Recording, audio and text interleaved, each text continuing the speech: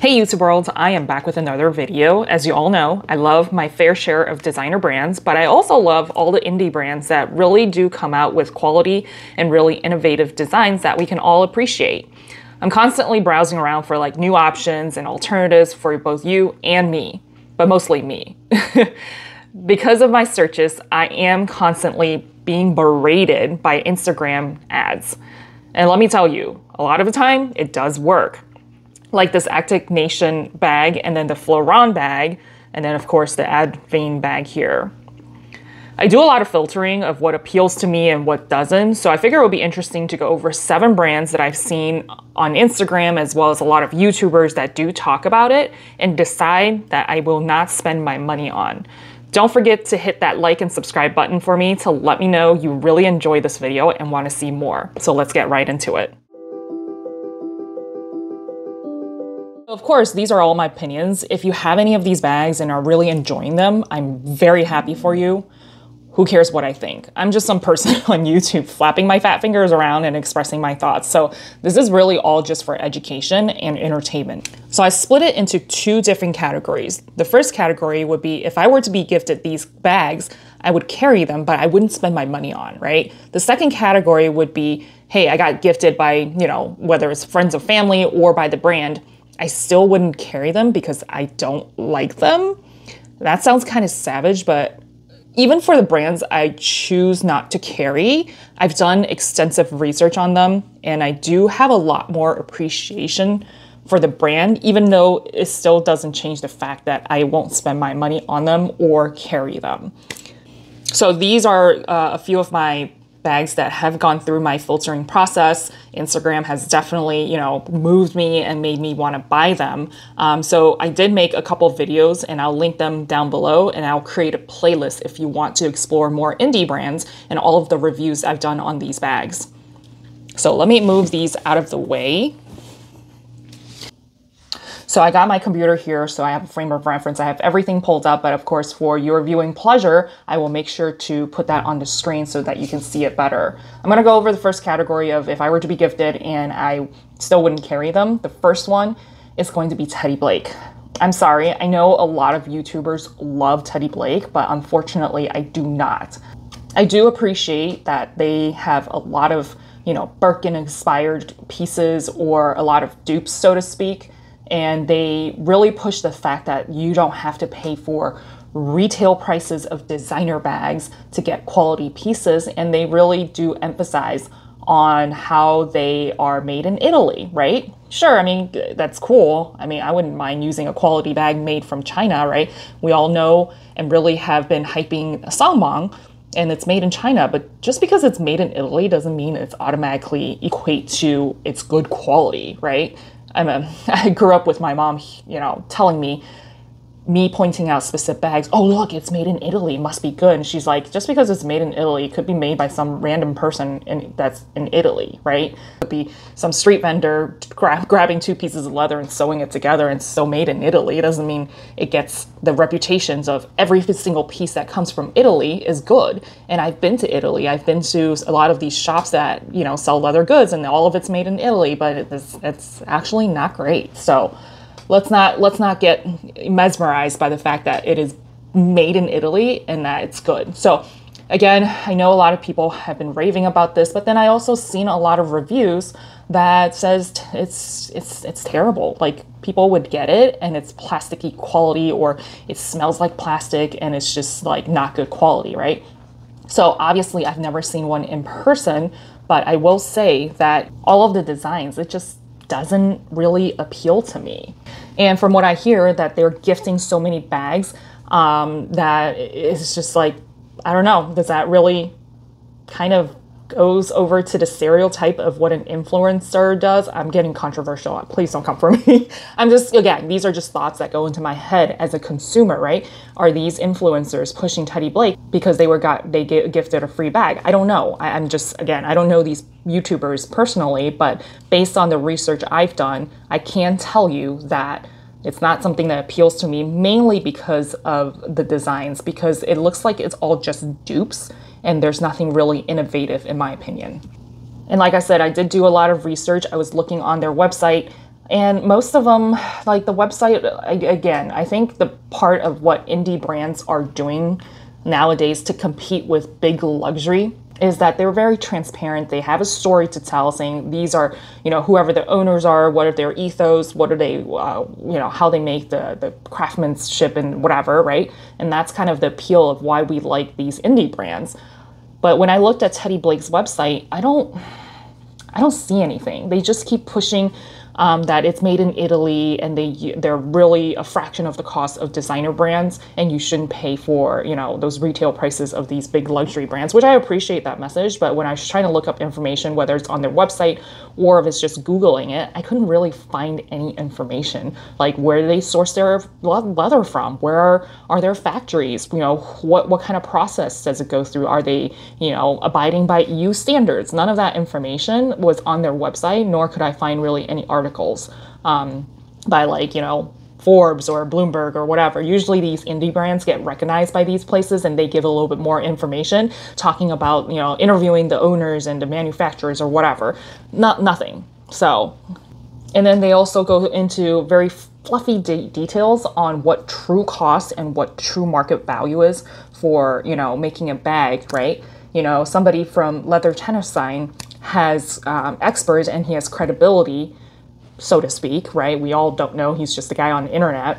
But at least he goes into technical details and helps us understand, like, hey, the cost of the leather, the cost of craftsmanship, and explains the leather, but Teddy Blake doesn't really talk about any of that.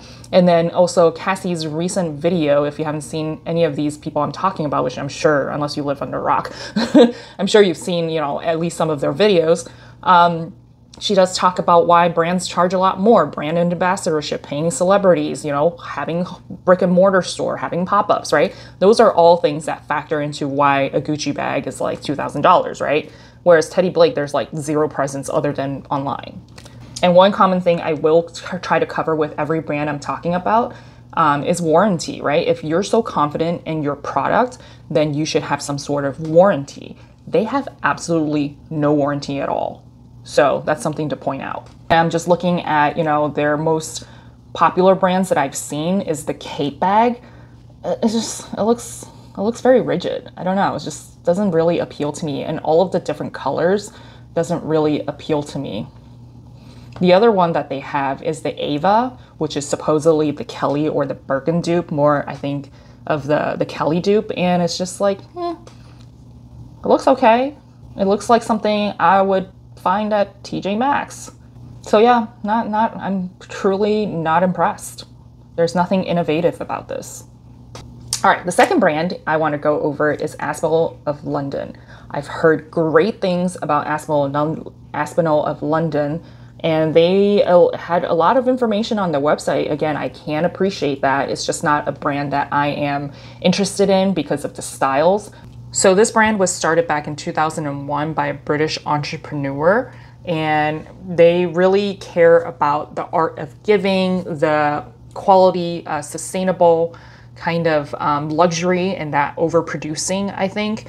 I'm looking through their website. It seems like they do give a lot of details, but I couldn't really figure out where the bags are made. Some of them were made in Spain, but then I also see ones that are possibly made in China or Turkey, right? So that wasn't extremely clear. They do have brick and mortar stores, and for me, it's just like, I kind of like their iconic bag, which is the Mayfair bag, right? I'm looking at it.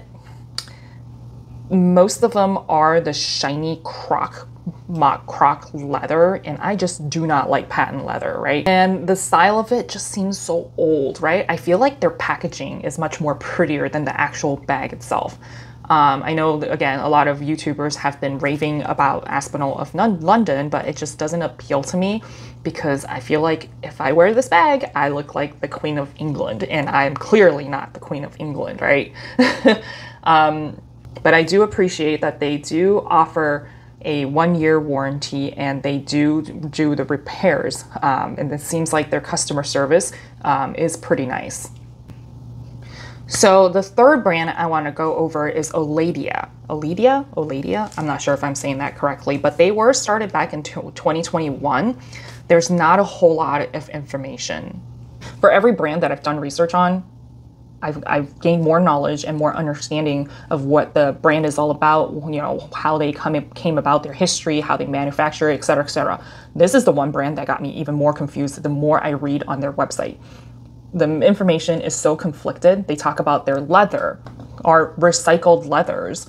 It's just like, okay, so is this actual leather? And if it's 100% a byproduct leather from like the food industry, if it's from the food industry, it's not considered recycled leather, right? It's just leather that you got from the food industry where, you know, people eat beef and then they get leather. So it's not necessarily recycled. And then there's also their terminology of replated leather. Like, what does that even mean?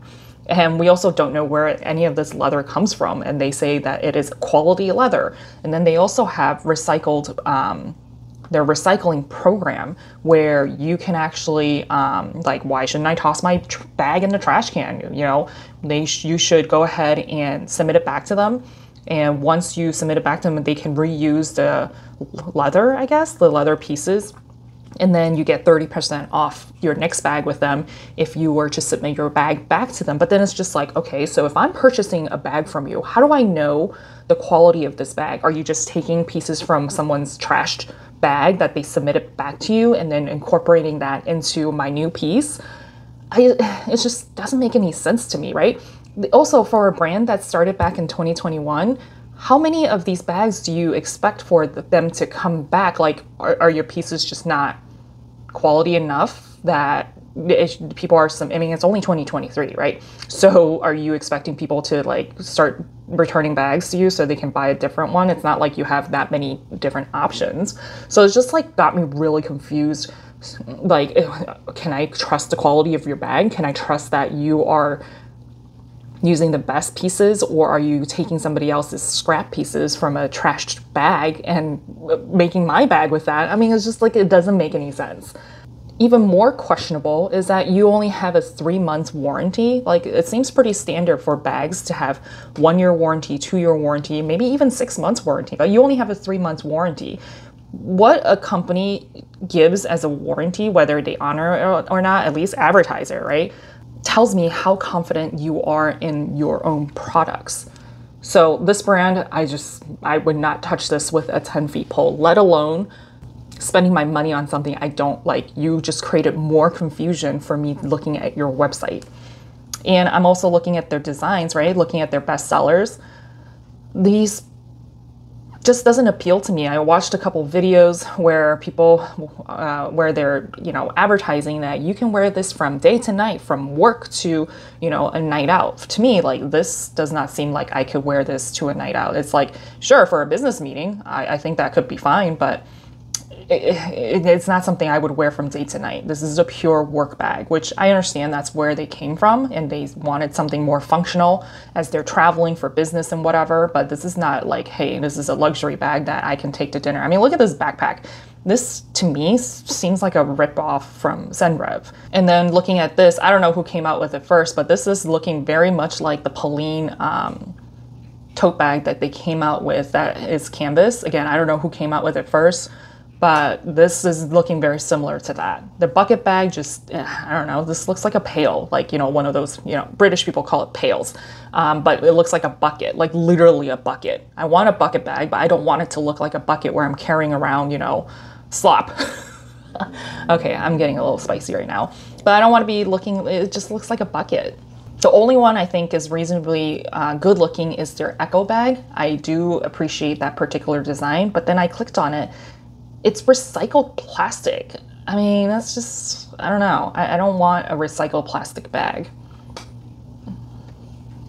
All right, moving on to Freja New York. This is the 4th brand that I don't think I would wear based on what I know about the brand and the designs of it. So Freja was started back in 2019 in New York City. All of their pieces are made in China. And I do enjoy how transparent they are. They are a vegan company, and one of their pages actually lists out item by item of how much it costs to produce those particular pieces to compile into actually making the bag. So I really do appreciate that. They do advertise that their bags are made of vegan, ultra fiber. I don't know what that means. They don't really explain it that much, but supposedly it's better for the environment. Personally, I do not appreciate vegan bags just because I feel like the quality is not as good, and I could be completely wrong. The most of the vegan pieces I have are like leather jackets, vegan leather jackets, and that's something I bought from back in the day because that's all I could afford. And the vegan leather, so to speak, is obviously plastic, and then it started crumbling. So I refuse to buy anything that is quote unquote vegan leather, whether it's clothing or if it's, you know, bags, especially bags. I do appreciate that they do everything in small batches so that they don't overproduce. It's a very cute story how the founder of this particular brand says that her parents do come and help out and inspect every single piece before they ship it out to New York for distribution. So I think that was a nice touch. So I'm looking at their two most popular brand, I believe, the Paloma tote. It's okay. I mean, it's nothing like earth-shattering. So if I were be gifted this bag, I may use it, but probably not. But because of the transparency, I might use it. But then again, going back to the vegan leather, I don't really care for vegan leather, so I probably won't use it. And then I'm looking at their tall taupe, which really looks like the Celine Sangle bag, which again, nothing earth-shattering when it comes to the designs. So the last brand I want to go over is Parisa Wang. And this is a very popular brand amongst all of the YouTubers that I've seen. And I actually do enjoy looking at YouTubers reviewing the bag and how they are in love with it. And this brand was started back in 2016. I was looking into the story, what's behind it. And what's funny is that they cover more about the founder's heartbreak and how it inspired her to create a bag brand, which kind of doesn't really correlate. I guess like if you're going through a breakup, then you should focus on purchasing or creating a bag. I don't know. I don't know how that works, but moving on to the transparency, it is a little bit more transparency. They talk about where they have all of their leather sourced. And I did read through their FAQs. These bags are all made in China, and they are the same manufacturers as Chloe, Mulberry, and the Row.